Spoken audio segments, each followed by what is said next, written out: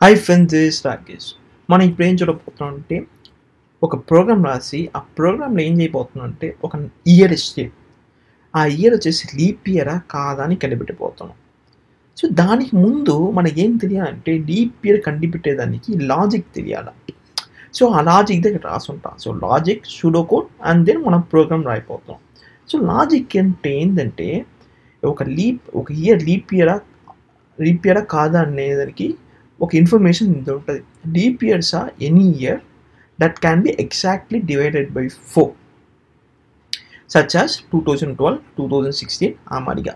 So ఏ year అంతా 4 divide చేస్తే reminder 0 వస్తే అది లీప్ ఇయర్గా ఉండొచ్చు కానీ కన్ఫర్మ్గా ఉండాలని అవసరం లేదు, ఉండొచ్చు.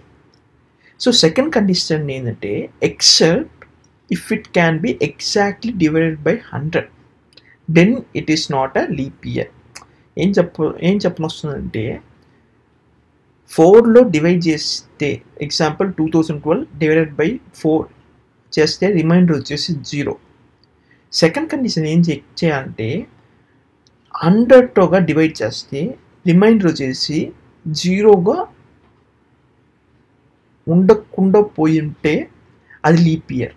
సో 4లో రిమైండర్ వచ్చేసి 4తో డివైడ్ చేసేప్పుడు రిమైండర్ వచ్చేసి 0, 100తో డివైడ్ చేసినప్పుడు రిమైండర్ 0 వస్తే సో 2012 వచ్చేసి 4తో డివైడ్ చేసినా కూడా రిమైండర్ 0, 100తో డివైడ్ చేసినా కూడా రిమైండర్ 0. సో 2012 వచ్చేసి లీప్ ఇయర్.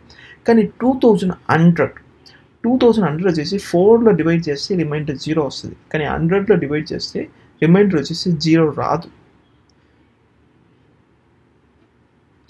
2100 వచ్చేసి 4లో డివైడ్ చేస్తే రిమైండర్ వచ్చేసి 0, 100లో డివైడ్ చేస్తే కూడా రిమైండర్ 0. సో ఆ టైంలో వచ్చేసి ఇది లీప్ ఇయర్గా ఉండాల్సిన అవసరం లేదు. సో నెక్స్ట్ కండిషన్ చెక్ చేయాలి.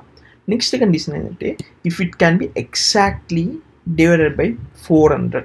సో 2100 400లో ఎగ్జాక్ట్లీ డివైడ్ అవుతే మట్టుందా అది వచ్చేసి లీప్ ఇయర్. 2100 ఎగ్జాక్ట్గా 400 డివైడ్ అవ్వదు. సో ఆ కేసులో ఏమవుతుందంటే 2100 వచ్చేసి లీప్ ఇయర్ కాదు. సో ఇంకా డీటెయిల్గా మనం వచ్చేసి ఈ లాజిక్ యూజ్ చేసి చూస్తే మీకు తెలిసిపోతుంది. ఫస్ట్ ఏం అడుగుతున్నా అంటే ఇది సూడో కోడ్ 2012 వచ్చేసి ఎగ్జాక్ట్గా డివైడ్ అవుద్ది 4లో.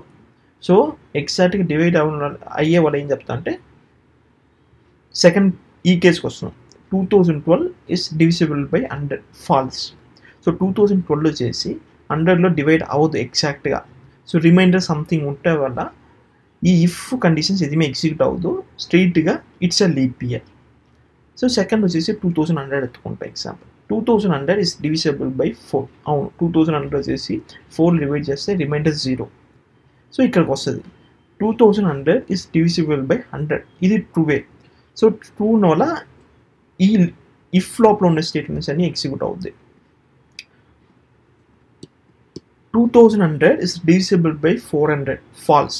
2100 వచ్చేసి 400లో డివైడ్ చేస్తే రిమైండర్ వచ్చేసి సమ్ నంబర్ వస్తుంది. సో దానివల్ల ఈ స్టేట్మెంట్ ఎగ్జిక్యూట్ అవ్వదు, ఇల్ స్టేట్మెంట్ ఎగ్జిక్యూట్ అవుతుంది. So it's not a leap year. So 2100 is not a leap year. So next ఏంటంటే 2000 ఎత్తుకున్నప్పుడు ఏమవుతుందంటే 2000 ఇస్ డివిజిబుల్ బై 4 అంటే ట్రూ. సో నెక్స్ట్ ఏం చేస్తుంటారు ఈ స్టేట్మెంట్స్ ఎగ్జిక్యూట్ అవుతుంది. 2000 is divisible by 100 true. So ఈ స్టేట్మెంట్స్ ఎగ్జిక్యూట్ అవుతుంది. ఇప్పుడు 2000 is divisible by 400 true. So 2000ని 400లో divide చేస్తే రిమైండర్ వచ్చేసి 0 వస్తుంది. So it's a leap year. ఇంకో కేసు ఎత్తుకుంటాం ఏంటంటే 2018 is divisible by 4 falls. So ఈ స్టేట్మెంట్స్ ఏది మీ ఎగ్జిక్యూట్ అవుతుంది, డైరెక్ట్గా it's not a leap ఇయర్ని print అవుతుంది. ఇదిదా వచ్చేసి లాజిక్, ఇదిదా సూడో కోడ్. ఈ సూడో కోడ్ని మనం డైరెక్ట్గా ప్రోగ్రామ్లో ఎలాగ ఇంప్లిమెంట్ చేయబోతున్నాం చూడబోతున్నాం. సో ఇది ఇప్పుడు నేను వచ్చేసి అదేలాగా వైల్ లూప్ పెట్టిన, ఎందుకంటే ఎన్ number of infinite loop run చేసేదానికి. సో ఒక్కొక్క టైం ఏం చేస్తానంటే టెర్మినల్ మూల్యంగా ఒక ఇయర్ వాల్యూని తీసుకుంటా. సో ఫస్ట్ కండిషన్ అంటే if year is divisible by 4. So int reminder if year reminder arithmetic operation, remainder arithmetic operation divided by 4 equal to 0. ఎప్పుడు మేము సూడో కోడ్ రాసి ప్రోగ్రామ్ రాసేది బెటర్, ఎందుకంటే ఈజీగా ఈ సూడో కోడ్ నుంచి ప్రోగ్రామ్గా కన్వర్ట్ చేసి. Pseudo code is semi structured programming చెప్పచ్చు. సో ఈ లైన్ అయిపోయింది. నెక్స్ట్ ఏం చేయాలంటే if year is divisible by 100, so year divided by 4 reminder 0 same వస్తుంటే, రిమైండర్ 0 కాకుండా ఉంటే ఏం చేయాలంటే మనం not a leap year.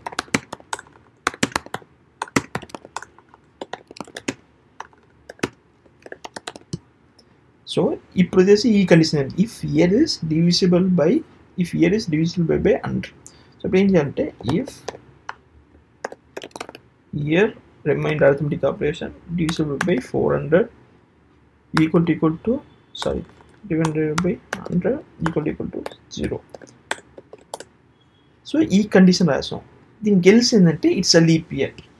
So 400లో divide అవ్వకుండా ఉన్న నంబర్స్ ఇయర్స్ వచ్చేసి leap year. So leap year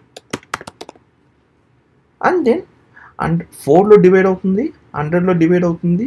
అప్పుడు మనం 400లో డివైడ్ అవుతుందా చెక్ చేయాలా. సో ఇక్కడ ఏం చేస్తుంటే ఇఫ్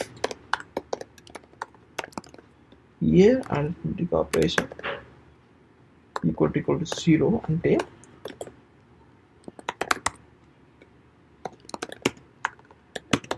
లీప్ ఇయర్,